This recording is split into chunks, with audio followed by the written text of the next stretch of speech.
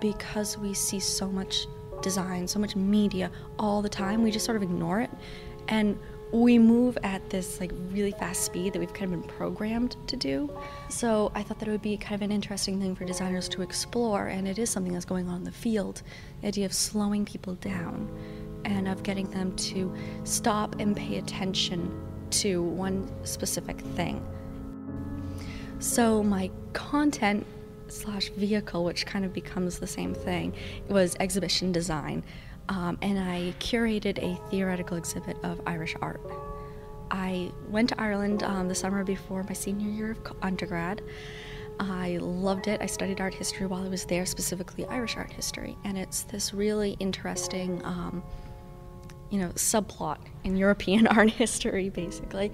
Part of this idea of getting people to interact with the exhibition and spending time and committing themselves to exploring it was to provide something that is not two-dimensional, not on the wall. I mean, if all the paintings are on the wall, you just sort of walk along the wall and you look at a painting and you read a poster and you look at a painting and you read a poster. And it just seems so boring to do that. So I thought that this was a great idea to pull that information off of the wall, put away from the paintings, so the paintings will be able to stand on their own, tell their own story, and then these towers that are just sort of interlocking panels all stacked up would become a supplementary dialogue. The field is changing so rapidly that we have to learn to be more flexible. It's not going to be just about being a publication designer, an editorial designer, or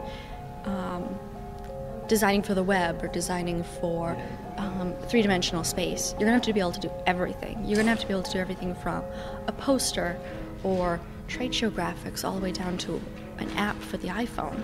You've got to do everything.